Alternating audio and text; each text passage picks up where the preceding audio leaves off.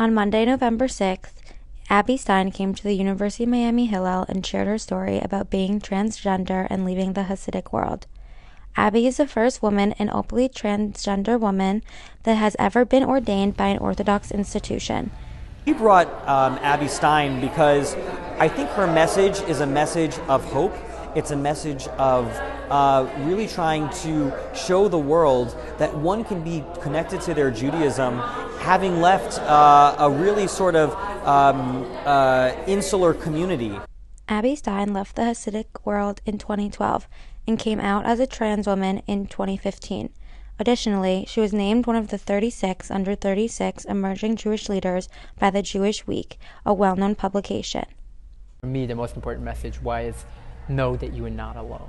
I can't stress that enough. Know that you're not alone. This influential 26-year-old is known as a Jewish educator, writer, speaker, activist, and the descendant of Rabbi Baal Shem Tov, the founder of Hasidic Judaism. Everyone came together. You could see there were people who were Jewish, who were non-Jewish, LGBT, allies. Everyone was there, engaged in the conversation, listening to the speaker, and I think that really signifies the importance of Hillel. Abby Stein has been working to raise support and awareness for trans rights and those leaving ultra-Orthodoxy.